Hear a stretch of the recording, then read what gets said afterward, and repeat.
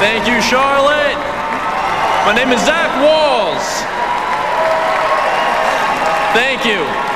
My name is Wahls. I'm a sixth-generation Iowan, an Eagle Scout, and I was raised by my two moms, Jackie and Terry.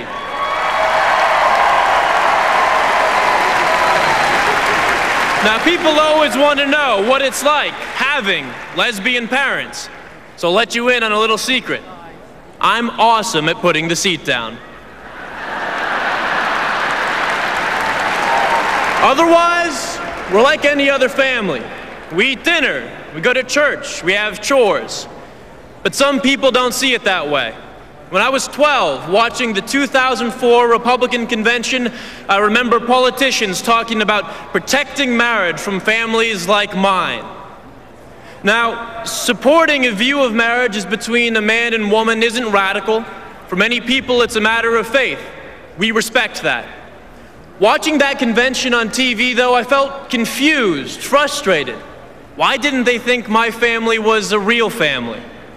Governor Romney says he's against same-sex marriage because every child deserves a mother and a father. I think every child deserves a family as loving and committed as mine.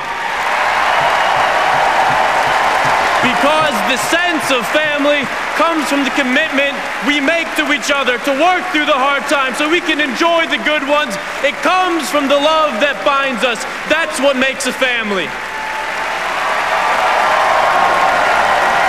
Mr. Romney, my family is just as real as yours.